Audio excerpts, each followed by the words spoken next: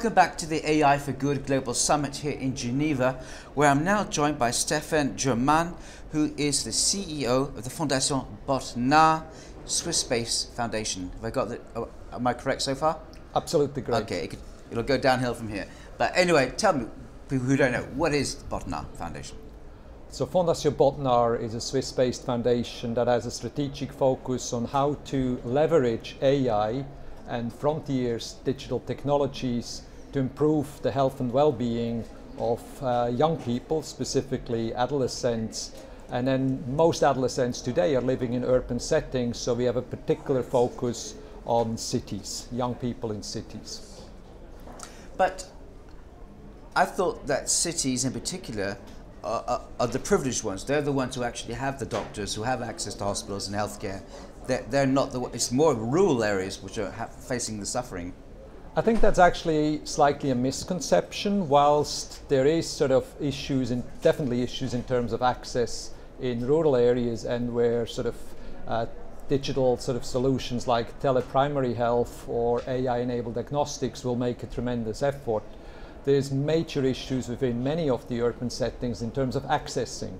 So even if you look within an urban setup, especially in low and middle income countries, a lot of people in the disadvantaged community still struggle tremendously to access health services, and a lot of the current sort of primary services are totally overcrowded because the majority of people, and they stated that up to 90% of people going into the clinical settings and seeing GPs actually don't need to go there in the first place.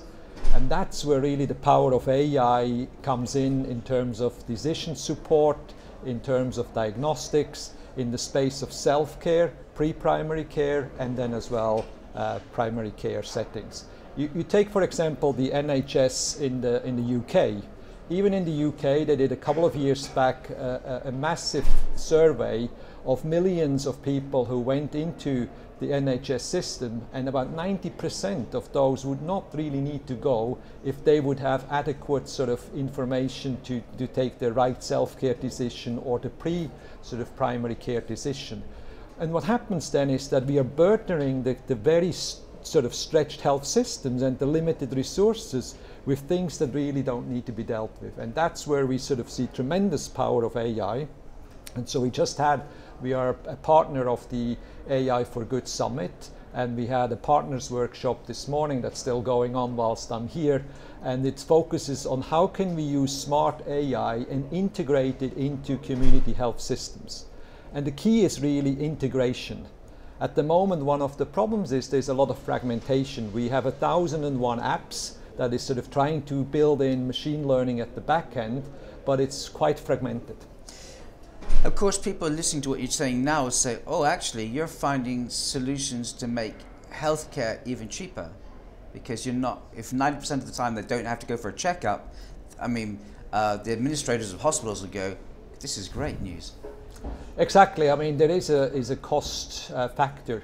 However, on the terms of the tools to actually measure the cost effectiveness, specifically in the digital health space, is still quite weak.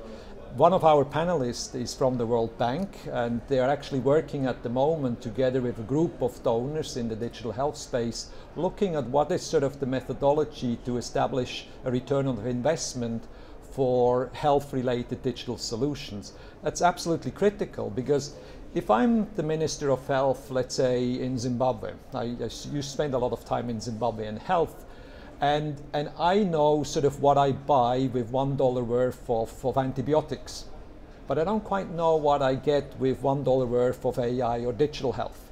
And so I think to really get that to scale and to have public money starting to invest into AI solutions, we really need to invest in finding ways to get a good sort of sense on the economic benefit of it.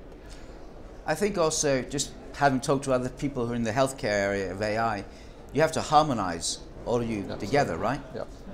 Now there's a lot of issues, especially on the data side, but there is actually a grouping now for, I can't remember how many, but more than 100 sort of actors globally that have endorsed the principles for digital development. I'm on the advisory council of this effort on principle of digital development. These are 9 principles, And some of them are really about the interoperability, which has to do with the question of harmonization. So on the data side, and I think people underestimate that AI is incredibly data hungry. But if we look at sort of the future, let's say 20 years from now, what is happening at the moment is sort of three convergence technologies. The first one being a data explosion, from social media to wearables, clinical data, genomics, geospatial data, environmental data. Huge explosion, all having to do with health and well-being. On the other hand, we have increasingly sophistication of AI technologies with natural language processing. We'll make advances in deep learning, and then in the next 30 years we will see supercomputing, maybe one day even quantum computing, which is 100 million times faster. So put that together, we will have for the first time in human history an unprecedented understanding of well-being. However, the big issue is data and data governance. And unless we get together as a global community and figure out how we deal with health data governance, and as a foundation, we strongly believe that health data should be a global public good. Okay, and just finally, you're a partner of AI for global good. Has it been worth it? Absolutely. No, I mean, if we take sort of, we've been here now the third time, and it's the third time it runs. And I must say, I mean, it was great to start with, but this year is like really in terms of not only number of people, but as well in terms of substance of the conference has been phenomenal. And we definitely will be here next year again and probably step up our engagement with the ITU.